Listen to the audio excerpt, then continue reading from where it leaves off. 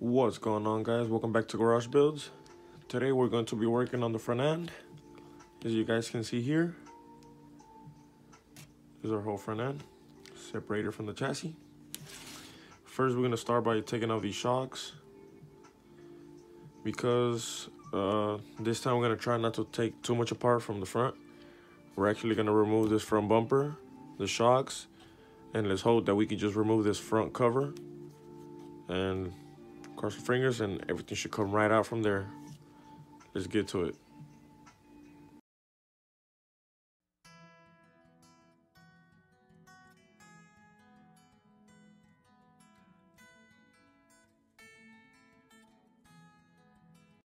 Alright guys, and just like that, the differential comes right out. How amazing was that? Pretty simple, and I like it.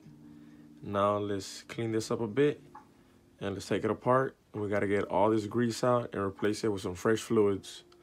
Let's get to it. And if you didn't see my previous video doing the rear, to remove the first part, you're gonna remove these 4 screws. This top part is gonna come out. You gotta remove all the gears from the inside. Make sure you lose no shims. This one small screw right here is to remove the pin that's inside to remove the diff cup. And that's pretty much it. Let's get it cleaned up.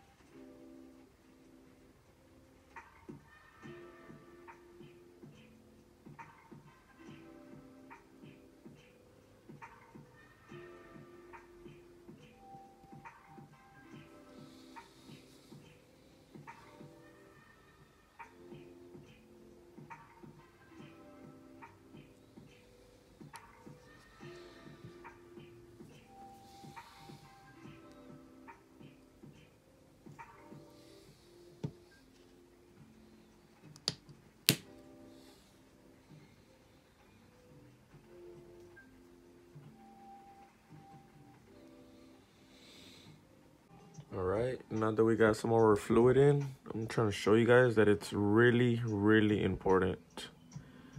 You see all those bubbles in there?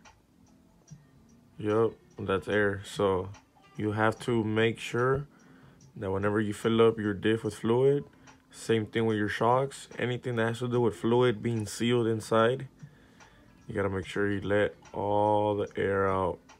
Make sure you let it sit. You saw that? That bubble just came out. So pretty much what happens if you close this right now without letting all these bubbles out, once you close it and it starts to sit, all those bubbles are gonna start to disappear while it's sealed, and your fluid is gonna start to go down because the air is starting to come out. So make sure you get these topped off. Make sure you get all the bubbles out before you seal them up. Super important.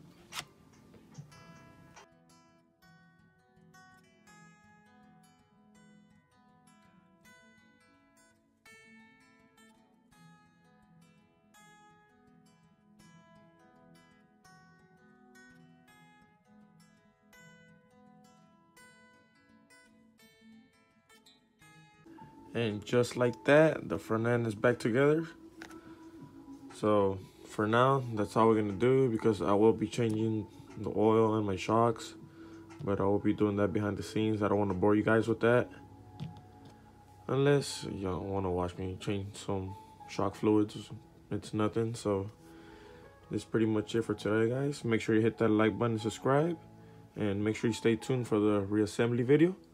We're gonna put everything back together on the Kyosho, and let's hope we can get this thing back up and running, and we can get it to the track. Stay tuned. Thanks for watching. Peace. What's going on, guys? Welcome back to Garage Builds. As you guys can see here, we have our motor, our Kyosho motor here, with our dirty little old filter that was actually brand new, but we took it racing the last time. And today we will be upgrading our pipe. So you guys can see here, let me take this off real quick. As you guys can see here, this is our stock pipe right here. And this one right here is the one we're going to be adding. Supposedly that this header right here is supposed to be like a smooth flow header. And this right here, boys, it's a little gem. As you guys can see, pretty worn out. But if you look real close, it's a Novarossi tune pipe. I think the numbers are here, 2096, I think it is. Yep, Airfra 2096. That's exactly what it is. And here we have our smooth flow pipe. So let's see if this pipe right here can wake this puppy up. Let's change it right up. And here we got ourselves, from Horizon Hobby, we got ourselves some new seals. And we got our springs. This is a 1/8 inline exhaust rebuild kit. This right here is gonna make some miracles. So let's get to it, guys. Alright, so before we get started, should be pretty easy to remove this. On this one we just have coupler, so we can just leave this. Don't take this off. And pretty much all we need to do is remove this spring right here. Get yourself some pliers. You can just literally pull it right out. And after this comes out, your whole exhaust should come right off. And then you put your new seals in there, and we can install our tune pipe. Let's get to it.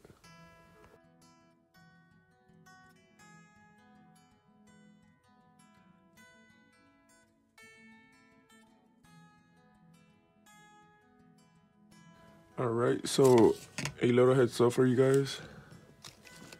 Make sure that you be careful when you're trying to put these on, because I literally just ripped a new one. Look at that. She ripped right open. Because I was trying to force it in there, so I didn't know you literally just had to put on the top. We get the new springs in there. Now, let's put it onto our motor.